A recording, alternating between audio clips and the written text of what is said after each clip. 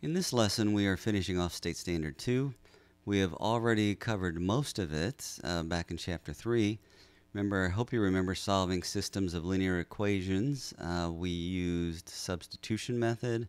We graphed the two variables, two equations on the same line, found out if they intersected, were parallel, or were the same line.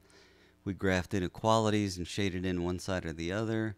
We graphed a system of inequalities and decided where the two overlap in the regions we shade in. And so we're finishing out Standard 2 today by solving using matrices. And involved in using matrices is something called Cramer's rule. So Cramer's rule is what we're going to use. We're going to calculate some determinants because we're going to create some square matrices. We know only a square matrix has a determinant. And so here's what it looks like. In today's lesson, we're going to start with two equations and two variables. Now, I would say the first thing we need to do before we even learn Cramer's rule is to line up our system of equations this way. Okay, we want some coefficient of x plus some coefficient of y equals some constant. And then our second equation we want in standard form also. Something coefficient of x, some coefficient of y equals some constant. And we're going to create three of these 2 by 2 matrices to help us solve using Cramer's rule. One matrix will represent a denominator, a second matrix will represent the numerator of x, and the third matrix will represent the numerator of y. And so here's how we get those three different matrices. Now, most books, most teachers don't have the subscript. I'm going to cover it over here with the little hand icon. Just have capital D for the determinant. I like to use a subscript D so we remember it's the denominator.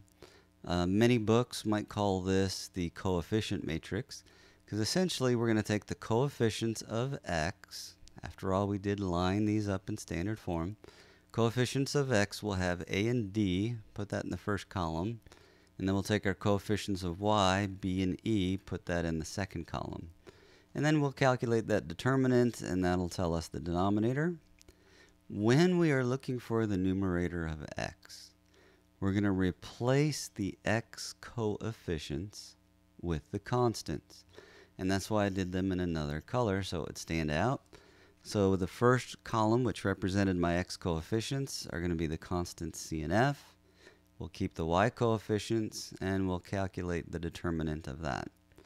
And then our third matrix will be representing the numerator of y. So we'll have to replace the y coefficients, which if you remember were b and e, with those constants c and f, keep the x coefficients, calculate that determinant, and that'll tell us the numerator of y. And we're going to put that all together to get our answer in this format. Whatever we get for the numerator of x, the CF, replace the x coefficients with the constants, over the determinant of the denominator. Again, this is also called the coefficient matrix because it's the matrix that has all the coefficients of our system, not the constants. And that will give us the x value. To find the y value of our ordered pair, we will take the determinant of the numerator of y over the determinant of the denominator, or our coefficient matrix. So let's look at a couple examples, see what we can work out. And again, first thing you should check, make sure everything's in standard form. We've got something x plus something y plus or minus something y equals some constant. And then our second equation is lined up underneath it in the same fashion. Let's create our three matrices. Our denominator, we're going to take the coefficients of x, 2 and 4, and the coefficients of y, including any negative signs, so 5 and negative 2. Let's go ahead and find that determinant. If you remember, we're going to multiply the diagonal going down, so 2 times negative 2, and then we're going to subtract the product of the diagonal going up. So again, the product of the diagonal going down, major axis, minus the product of the diagonal going up, minor axis. So that's 2 times negative 2 minus 4 times 5. Let's simplify that. 2 times negative 2 is negative 4. 4 times 5 is 20. And negative 4 minus 20 is negative 24. So that's our denominator so far. Let's find the numerator of x. We are going to replace the x coefficients, the 2 and the 4, with the constants, the 7 and the negative 3. Leave the rest of that matrix unchanged. And then we go ahead and multiply the product of the diagonal going down, 7 times negative 2, minus the product of the diagonal going up, so the major axis minus the minor diagonal, and that's 7 times negative 2, diagonal going down, minus negative 3 times 5, product of the diagonal going up. 7 times negative 2 is negative 14. And then we have a negative 15, but we're subtracting a negative 15, so that becomes a positive 15. And negative 14 plus 15 is 1. That's my numerator of x. To find the numerator of y, we are going to replace the y coefficients, the 5 and the negative 2, with the constants, 7 and negative 3. Let's find the determinant of that numerator. So 2 times negative 3 minus 4 times 7, which is negative 6, minus 28, which is negative 34. So we have the parts, the components, so to speak. Our denominator is negative 24. Our numerator of x is 1. Numerator of y is negative 34. So what we need to do is put them all together to get our solution of x and y. So to put them together, we have x is the determinant of the numerator of x. So let's scroll back up. Now, you're saying this is a positive 1. Why are we writing negative in the numerator? Well, my denominator, recall, was a negative 24. And us mathematicians, we don't like to leave negatives in the denominator. So we multiply both numerator and denominator by negative 1. And that makes it negative 1 over positive 24. And then the numerator of x was negative 34 over my original denominator, which was negative 24. And that reduces to 17/12. And our ordered pair, x is negative 1/24, y is 17/12. If you recall back to chapter 3, there is a solution. So the vocabulary word we use is consistent. And these, if you graph these two equations, they would intersect at one point. So they are independent. So again, if we had graphed these two on the same x and y axis, they would intersect at one point. But it would be kind of tough to get exactly where they intersect, since they would be intersecting at negative 1/24 and then 17/12 or 1 5/12. So Cramer's rule and using matrices has some advantages. Also, if we were using the substitution method, imagine finding that x is negative 1/24, and for all you fraction lovers out there, you would replace x with negative 1/24 to find out what y is. So essentially, in Cramer's rule, you see that our calculations so far did not involve any fractions until we put the components together at the end, and all we had to do was reduce a fraction. We weren't using any really calculations with fractions.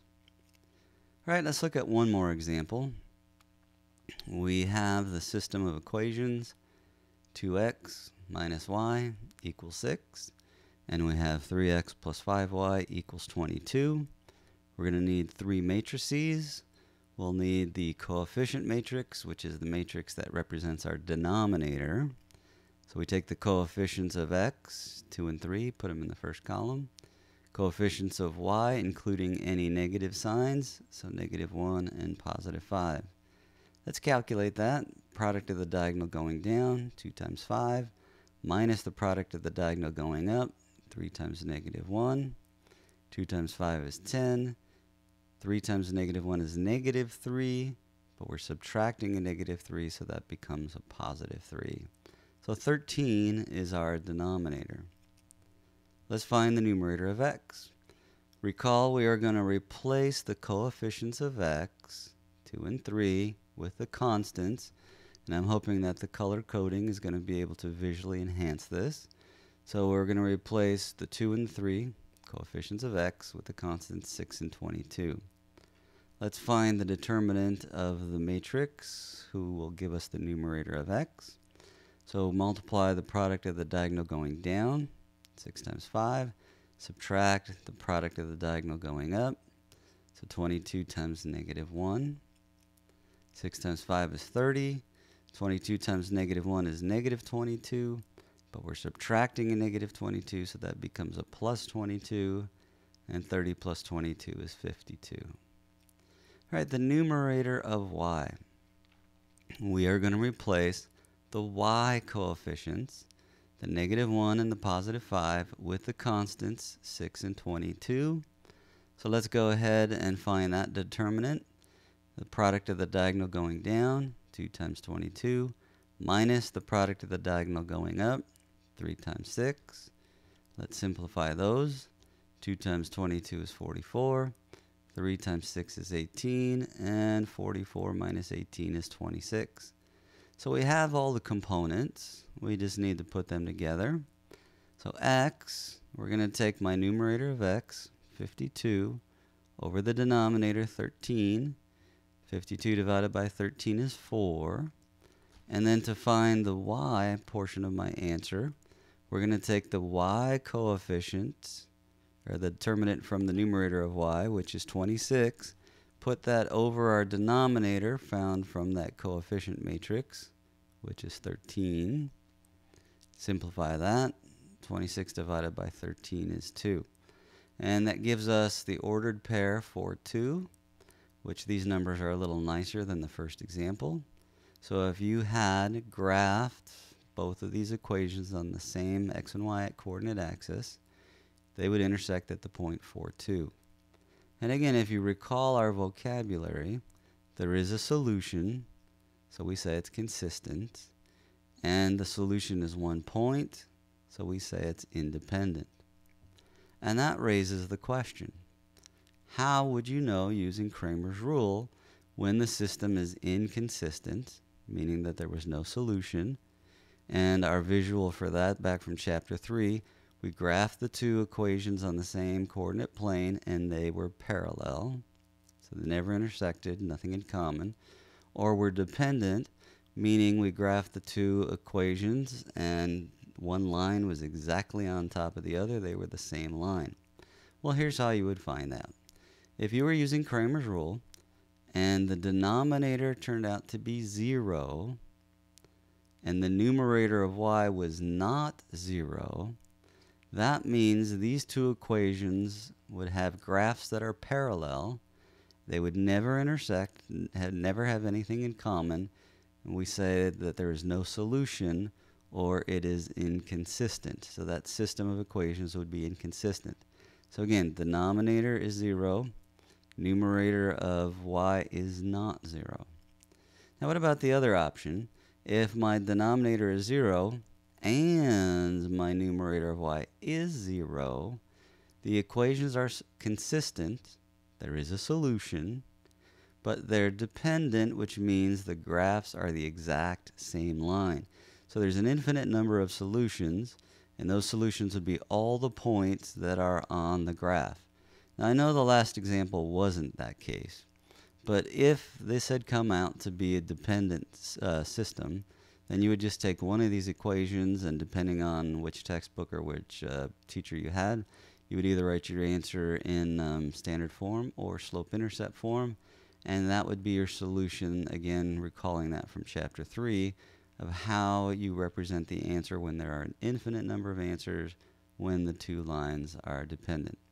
All right, so we know that you can't divide by 0, so that's going to bring up some cases here. Again, denominator is 0, numerator of y is not. They are parallel lines with the same slope, no solution, inconsistent.